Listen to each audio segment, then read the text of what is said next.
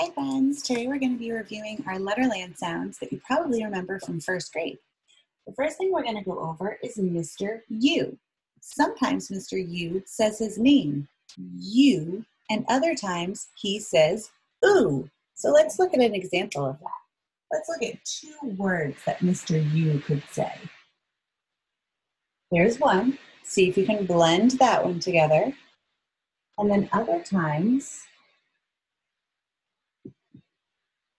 so I want you to think about that for just a second. U says different things in those two sounds. We call it an open syllable if there's a straight line and he says his name. So when he says music, he says you, music. But if here he says ooh, flu. So Mr. U can sometimes say his name and can sometimes say ooh. So we have flu, music. So that's our first review. The second thing to go over is what a digraph is.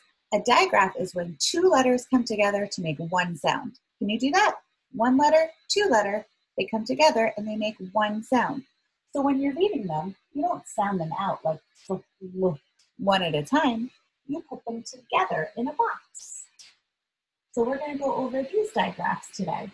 These digraphs say and sh, and when you do, you should really see your tongue come through your teeth like that. So we have k and sh and s. The last thing we're going to talk about is blends. And those are when two letters go together, but they do each speak. So not like a digraph where it says one sound. These blends, they really do both speak, but they blend together. So we have sk and sn and sp and st and sw. Let's think of some words that start with those blends. Let's think of a word that starts with sn, like snow.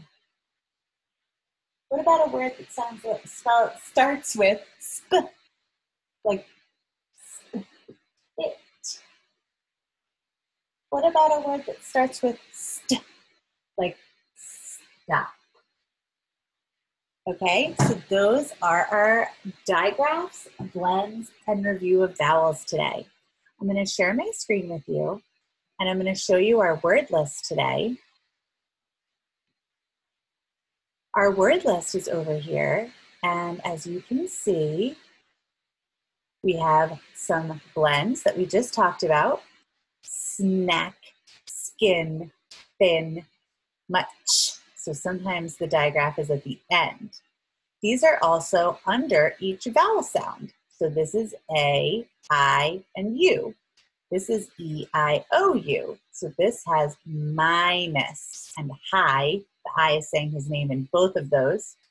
Robot, flu, and music. So those are the different ways. And then our tricky words are does and who, because who is saying ooh at the end. So that makes it a little bit tricky. All right, friends, I hope you enjoy your Letterland practicing words activities today. Have a great day.